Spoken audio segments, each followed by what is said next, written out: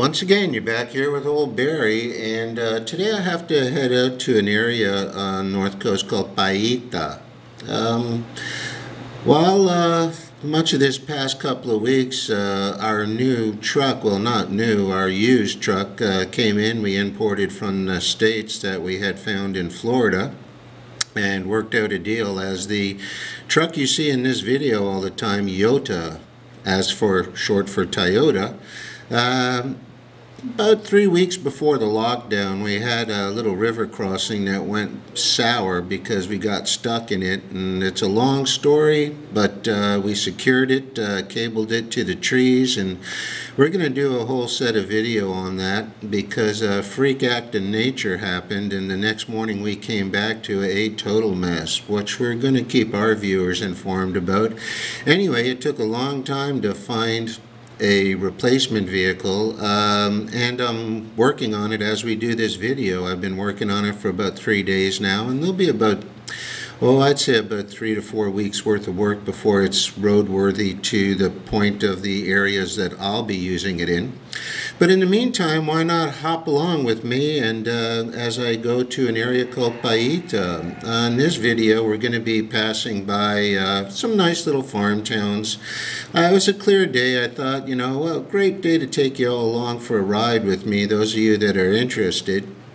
And we'll be going through San Rafael, Santa Maria, a little farm region called La Flaca, meaning the skinny, and a little town called Mr. Bleco, one that I'm not too proud of, but it's called Mala Canadiense, bad Canadian, and I don't know the history about that, but I'll check into it one day and see what it's all about, and end up driving out through Los Cajuiles, which means cashews, the cashews. Anyway, as you enjoy the beautiful green nature, this is pretty much a normal day with me. I'm scouting out a new little project here, which is getting to be more and more popular, which are small little lots and simple 2 or 3 bedroom homes. You know, get into the whole thing for around 85,000 bucks, you know, $75,000 in that general area. A lot of people even here are starting to sense, naturally only in the big cities. When I say the big cities, I'm referring to places like the capital, obviously, which is tipping 5 million people. Also Santiago, which is getting a little over 2 million, and about 1.25 million, San Francisco de Macorís, which a lot of people are sensing issues going on. And you know, as I said in previous videos, I'm just so tired of reporting on the mundane, but on some private blogs that keep us mentors informed to the degree that we like to be ahead of the curve, it's even now coming out where some top officials, even in Germany, all over, they're coming out and saying this whole lockdown was unnecessary, this and that. If you want to do your research, you go ahead. If you want to listen to what mainstreams or newscasts are trying to scare you and to keep you in a sense of fear, so you're tilted to look at going in a certain direction, I would say a programmed sense of direction, y'all go ahead and do that, because, you know, free will is free will. We can all make our own choices. But free will kind of runs into a brick wall when it comes to protecting you from the choices you've made. So enough about that. But clearing on, we've had an incredibly great summer. It was not one of the hottest summers that I've seen around here. We've had a fair amount of water, which is great. We didn't have any drought this year. It doesn't look like we're going to have any drought because we're already into September.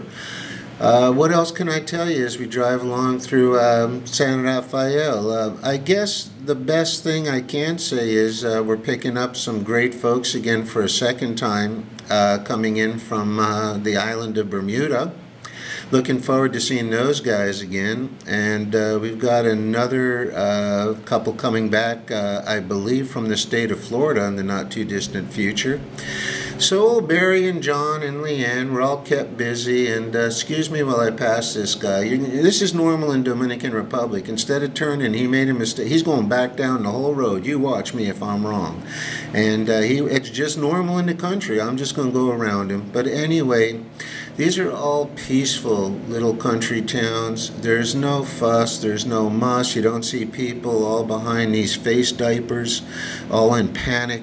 I guess, it's just so disappointing. I've made it so clear. We were rounding the corner towards 1 million views from a little website like ours, just reporting on the pandemic and what's going on around the world and everything. And then all of a sudden we got Shadowban. And that's good. Like I said before, we're wearing it like a badge of honor. So when people kind of give you the, oh yeah, really, what did you do about it? Well, we can show you that we did enough to get Shadowban by trying to bring truth to the public. And it's sad though, because from what we're seeing, the majority of you good folks out there are dependent upon, well, that's a great idea, or sending videos, and why not publish this, why not get that out? And I know your heart's in the right place, but I'm questioning your mind, because all that's doing is furthering the fear factor, okay? Sending this information out to people who are already misinformed. That's the key words. They're already misinformed. And then they're already scared. They're already in a state of panic where there's no need to be. And all you're doing is massaging that and rubbing it in deeper, even though you mean well. See, it just doesn't work that way. The way we were created by whatever or whoever created us, that's irrelevant. But we were created to where we have to do our own independent research. And it takes time, it takes effort, and above all, it takes an open mind. As I've said in several videos, and it's a fact, I see it on my excursions all the time, between the first day or two they get in or the last few days before they leave. What a difference in how they even look after they've been in some of these places and relax a little bit. But the thing is, you have to do your own investigation with an open mind. And the hardest thing, I keep saying, the hardest thing to do, there's Mr. Bleco's turn off, the hardest thing to do is unlearn as an adult. Okay, as a child, we learn so easily. Every parent said it, oh my God, they absorb like a sponge. Of course, because they haven't been beaten or browbeaten down. Their mind is open. And that's the most difficult thing for us adults. I know we all mean well. I know people all masked up and diapered up and everything across their face, they mean well. But they don't realize the big picture, what they're doing to their children, how they're teaching their children to be afraid, to distance yourself. Don't show your emotions. The mask covers it all. And it's irrelevant that they mean it for their child's health. It's so obvious to understand. It is the one who is uninformed is basically harmless because they know nothing. They are uninformed. They can't sway you one direction or another. What makes the media so powerful when it's used to control us is by keeping people misinformed. Okay, not uninformed, misinformed. When you're misinformed, you believe you know something of truth or of value, and you'll back an opinion and you'll get into a heated debate and you'll stand foot solid on what you think you know. That's why I go back to saying the hardest thing for an adult is to unlearn.